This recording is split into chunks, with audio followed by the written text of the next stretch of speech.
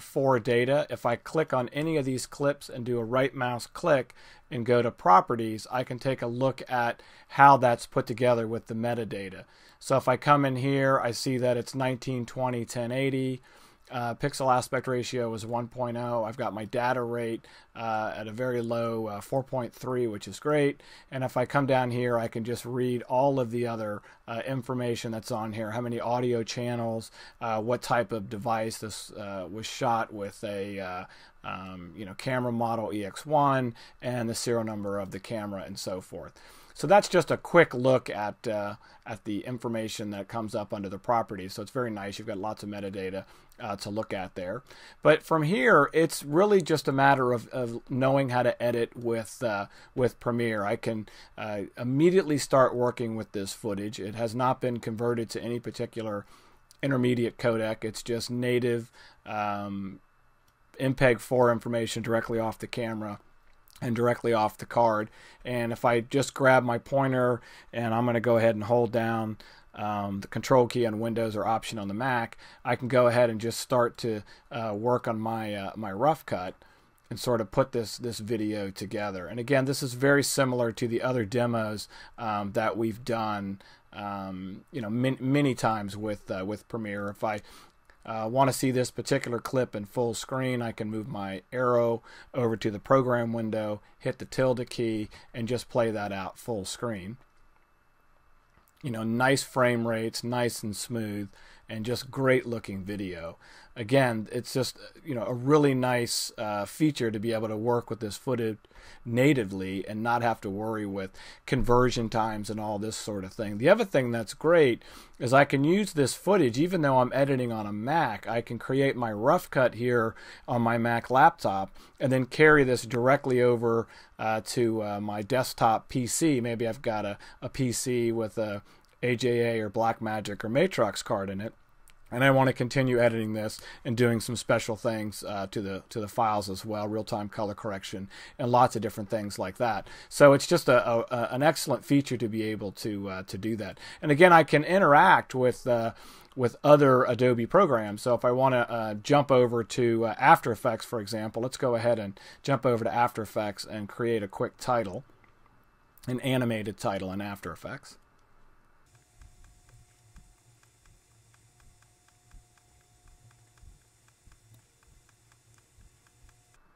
Okay, so here I am in After Effects. I'm just going to create a new composition. And let's just go ahead and set it up for full HD.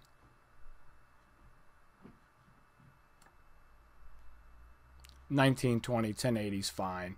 And then in here, I'll just set my my time to 5 seconds. And now I've got my composition. If I just want to create a quick title, I'll go ahead and do that really fast.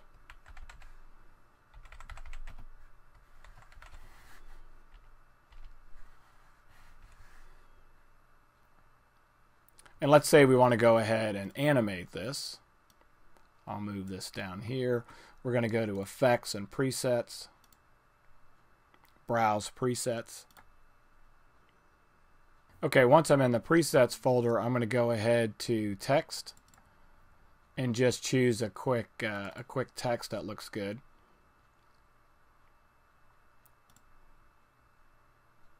I've always been a fan of this one, so I'll double click on this 3D one and go ahead and play that out.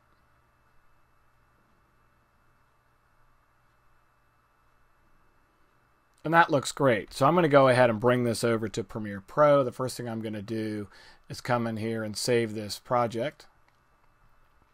And I'm going to grab the comp. I'm going to hit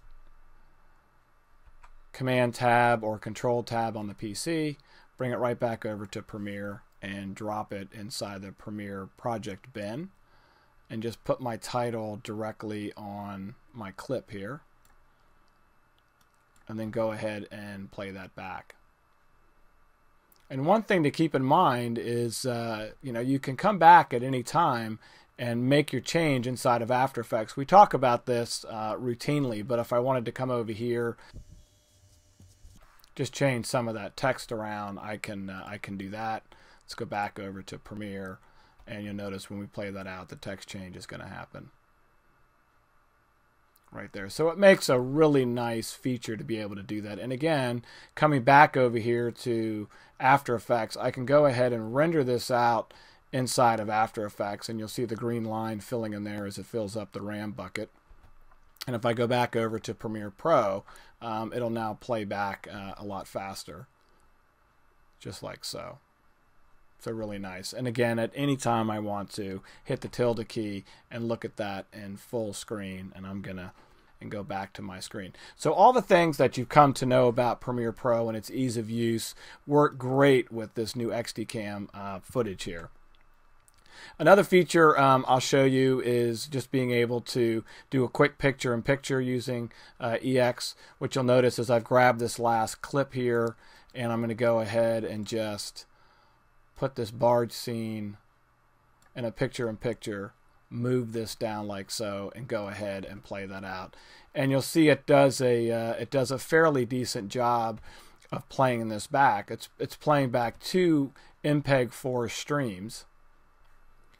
Okay, we can take a look at a couple other things that are nice in Premiere Pro for those of you that aren't real familiar with it. These aren't necessarily special things to EX, but just in case it's the first time you're taking a look at Premiere Pro and you want to just see some of the flexibility, I would recommend you go to some of the other videos that we've got online and check out some of the basic Premiere Pro stuff. But just a couple of quick things to show you. You can double click on this folder, and this is going to bring up another bin window. We call it Flex Bin. So for as many folders as you have created in your project bin, and again, to create a folder, you just click on the folder down here, you can have multiple flex bins open.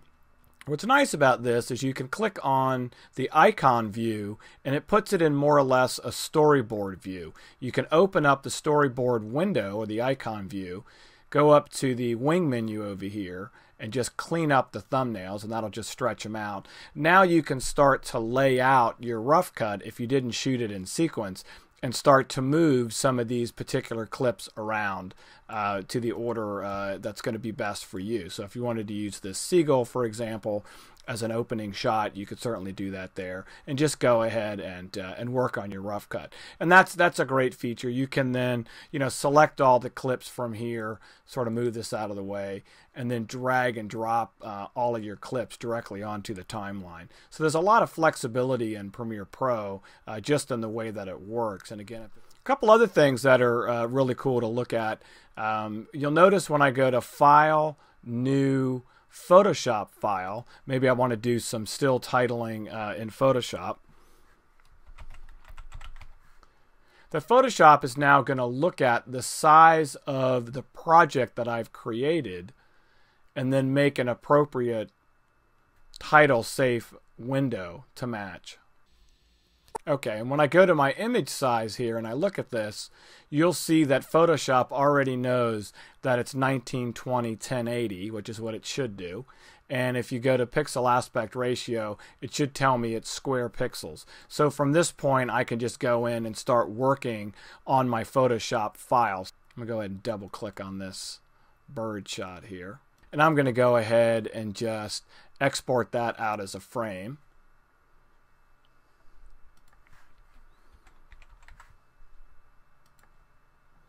And I'm going to go back into Photoshop. I'm going to open up that bird, which will be sitting out on my desktop. And I'm going to move that down. And you'll see it's just a very, very nice, clean capture. And I'll just use one of the new tools that we've got inside of Photoshop called the Quick Selection tool. And I'll just start to pick up some of this information on this bird here. That's probably pretty good there. And I'm going to hold down my Alt key or Option key on the Mac and just tell it not to include this area over here. And that looks fairly decent. And I'm going to hit Refine Edge. And that looks pretty good. And now let's go ahead and just drag the bird onto the screen here. That looks pretty good, and maybe we'll just scale him down a bit and he'll start to be the beginning of my title. And let's just grab